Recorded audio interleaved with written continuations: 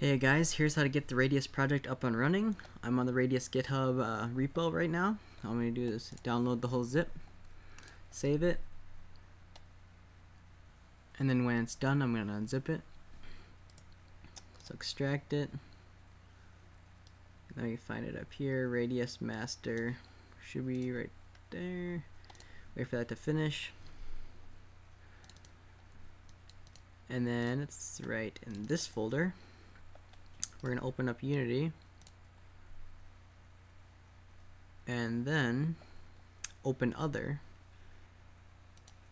and find this project.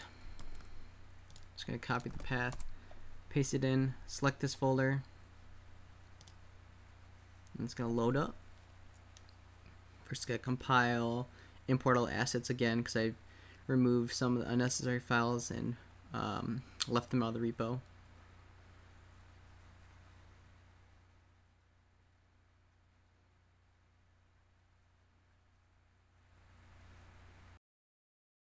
Once the project is loaded up, it'll have these errors, but it's just telling you that you need to load Coherent in. So you go to Assets, Import Package, Custom Package, and find your Coherent package.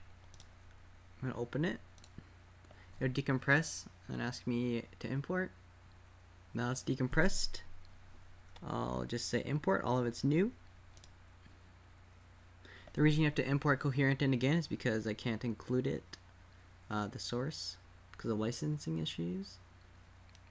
It'll load in, and then once that's done, gonna do one more thing with Coherent. Now that Coherent's done, should have a folder there and other folders as well, but go to Edit, Project Settings, Coherent UI at the bottom, select UI folder, and select the UI resources folder in that in the Unity project folder. Select it, and all your errors should be cleared, and you should be able to play the game.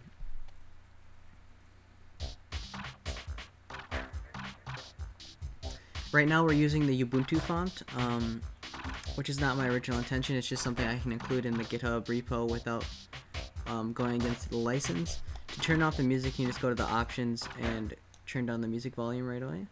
So if you want to get the original font, you're going to need to get Mission Gothic. You can get it from Lost Type, not Web Font.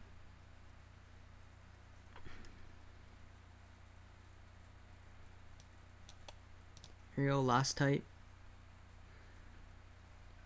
Co-op, and then you can just download it from this page here, and then include it in the fonts folder, and that's located in Asset or UI Resources, Fonts, and then create a Mission Gothic folder and save it out. You can check the CSS to see how I linked it if you want to get the exact folder and path, or just double check that you got the right one.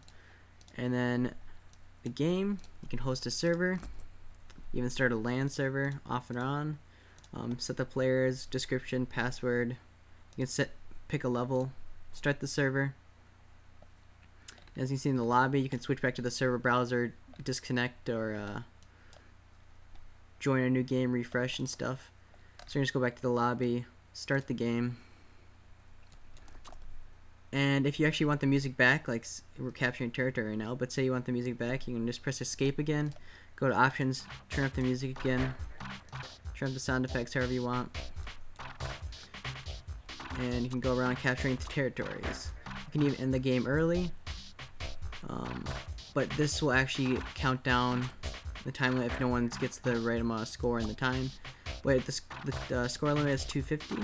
I should have options to set them in the lobby soon. But once we reach 250, the game will automatically end and everyone will go back to the lobby menu. So now we're back, and we can start the game again, or we can just disconnect. I'm turn on the music, disconnect, and start a new server again, just to show you that. We can start a LAN server. Whoa, LAN. Local. We can start level 2. Level 2 is just a kind of a test level. Start it and refresh. It says server data retrieved, but we're not getting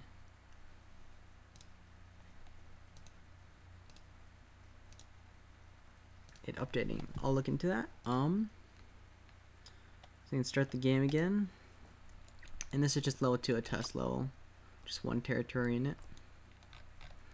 You can the camera controls are just middle click to and hold and scroll around for zooming, and then middle click again, hold and drag side to side to rotate. You can just end the game early right here, and that's it.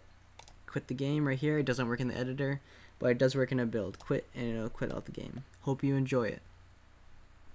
So if you want the Mission Gothic font in the Radius project, just download from here. You can get it from losttype.com/Mission Gothic. And since we're gonna need the TTF and Wolf files, and this provides OTF, we're gonna need to change them. So I'm gonna use Font Squirrel web font generator.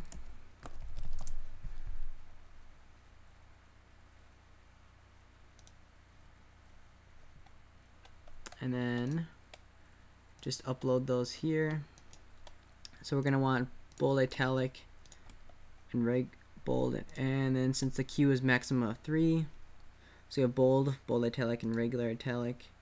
We're also going to want regular, and once you have those 4, you can just leave it on optimal. And since the license for Mission Gothic is for non-profit and open source, I think we're good that way, so you can download the kit. And the reason I can't include this font by default in the repo is because of the license. So once it's done, it'll download. Save it. I'm just gonna have to extract it. 2014 0520.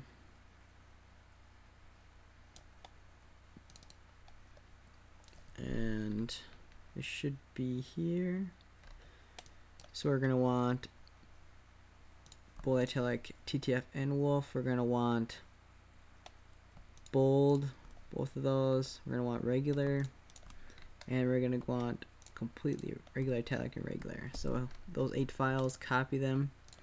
Go to your Radius Unity project folder. Go to UI resources, fonts.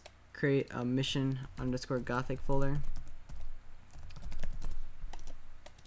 Paste those in, and they should be named right. Mission Gothic regular web font. Yep. And then go back to your project, press play, and it should be using the Mission Gothic font now. Yep. So now everything is in Mission Gothic. I just think it's a better looking font. I just can't include it in the repo because of licensing issues. Hope this helps.